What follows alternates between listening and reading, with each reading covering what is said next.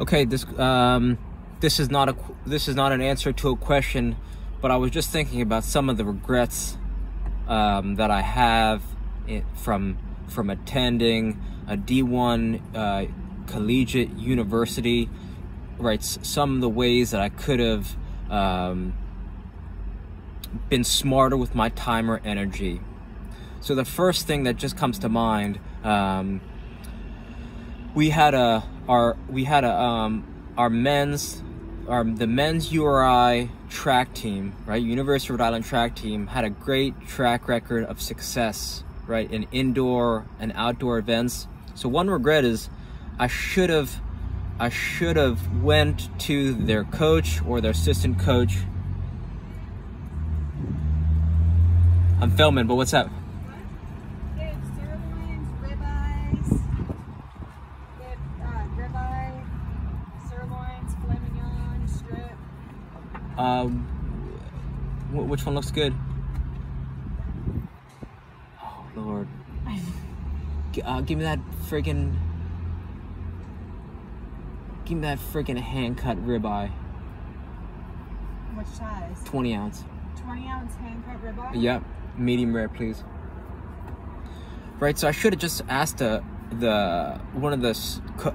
coach of the soccer team. Of the track team, or the assistant coach. You know, either resources to improve my running technique. Right, they have all these kids who are super fast, who they train every day. So I could have asked for tips on books or tips or resources on running technique or sprint training or endurance training, right? Because soccer incorporates all those. And I'm already a part of the collegiate program. I would be so surprised if they wouldn't give me any resources. You know, if you're a college coach and, you know, your sister program, or like if anyone's genuinely asking for your expertise, there'd be very few reasons why you wouldn't want to give it to them. So I think that's one way that I didn't take advantage of being a part of a community, a college community. And I think any of the coaches would have been happy to point me in any directions where I could have improved my soccer training.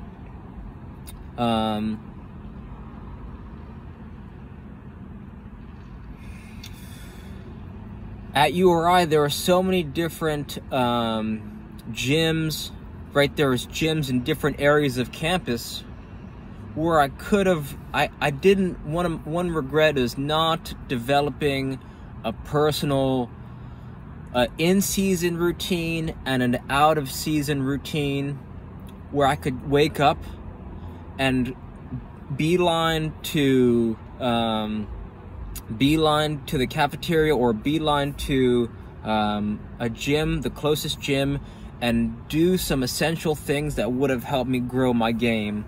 So some of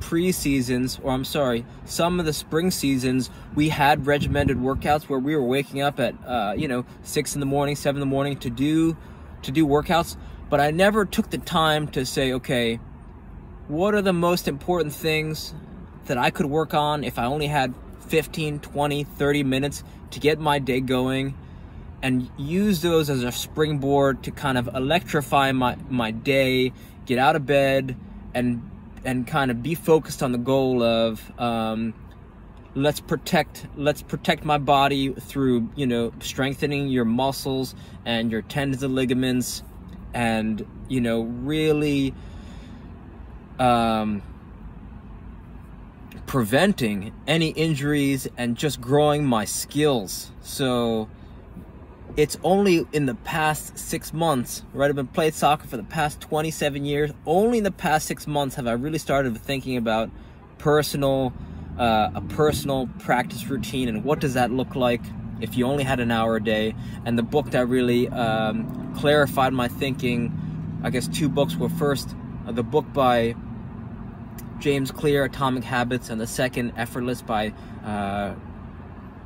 Greg McEwen, I believe. So I think that's something that you don't have to be in college to think about, even if you're in high school, right? If you're in, right, even as young as middle school, high school, college, what are some things that you could do every single day that are going to help you, right? You want to have more energy after your workout. You want to feel like you're ready to attack the day, right? Exercise is so important. Even just a few minutes a day can really encourage just a good mindset and to get you going. So that would be my second regret, not developing a personal training routine in college or in high school. And the flip side, I never had a vision. I never took the time to think or have the vision for what my nighttime routine looks like, right? Your nighttime routine turns into your daytime routine, right? And vice versa. It keeps it going, right? It's like a circle. And these days, right, I listen to this guy talking about how just a warm shower or a warm bath can set your sleep. You set your sleep up in the most ideal way.